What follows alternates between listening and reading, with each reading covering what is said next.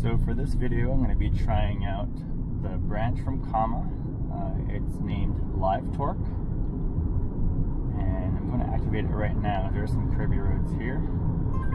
So I've got the max speed at 40 miles per hour, and just following this bend. And hopefully it sees this car in time. It's probably not. This guy's going to cut me off, so awesome. But what's special about this branch is that they are having it so that the car and Openpilot will automatically set the proper values for the tuning of the steering wheel. In the past, if you wanted to do any changes to the steering, you'd have to go into the system and change those values yourself.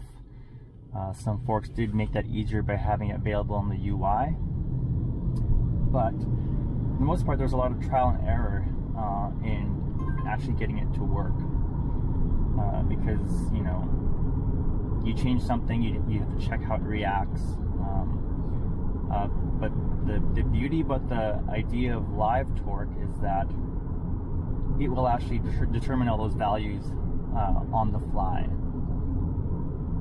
So that, if, the Openpilot will have a desire of where it wants to turn, how it wants to turn, obviously the car is going to do its own thing. It'll have some lag, it'll have some slop in the mechanicals or even the software. And the idea is that Openpilot should be smart enough to understand what values to use based on what it's experiencing in live.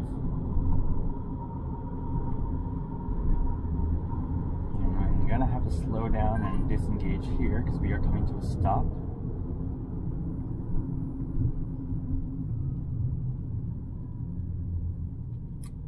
But my initial impression, even just from that short little bit we experienced back there, it felt pretty good.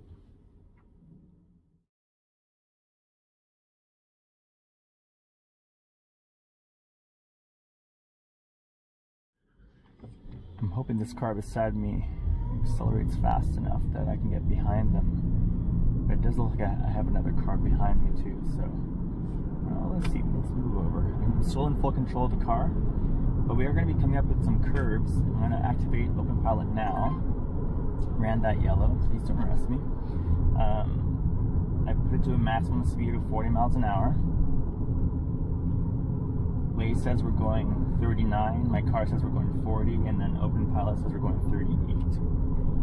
Got a bunch of numbers to look at. I'm going to press it up 1 more mile per hour just to see if we can get it close to what Waze is asking for. Great. Okay, so I do a lot of my steering testing here just to see how Openpilot reacts, and let's see how it goes. I might just actually do a U-turn later on to do some back-to-back tests to see if it's maybe the live torque just needs more time. But in all honesty, what you just saw right there was pretty decent. Even this. I'm going to disengage right now. Going to do a U-turn and run it back the other way, do another U-turn and run it again to see if there's any difference. I don't know the actual inner workings of how the live torque goes, so really just doing this based on the butt dyno, which obviously isn't very precise, but we'll see how it goes. I'm going to activate it again. So it actually says that this particular street is around 35 miles an hour because of all the curves, but we're taking it at 40 just to push Openpilot to see how far it can be taken. And so far it's doing fairly well.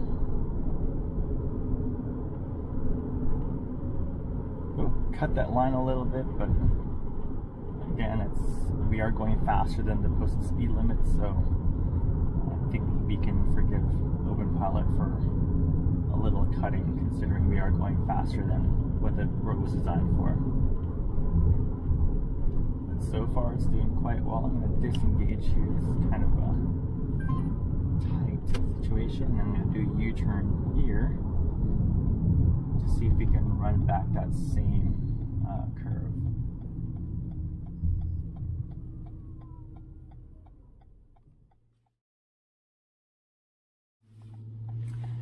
if I have time, I might get on the highway to see how E2E reacts while on video. Obviously, I've already been testing it off camera. The verdict is definitely not out on it yet, but I'm going to activate Openpilot here. It's going to go up to the 40 miles an hour that I set it at. And see how it takes these curves. I mean, but for the most part, though, this is great. I think it's good.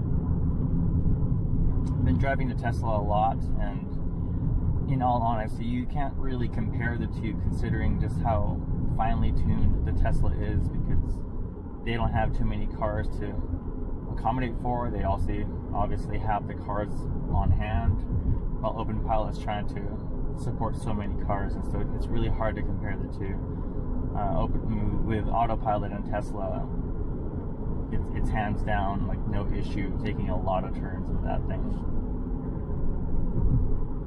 That felt pretty good.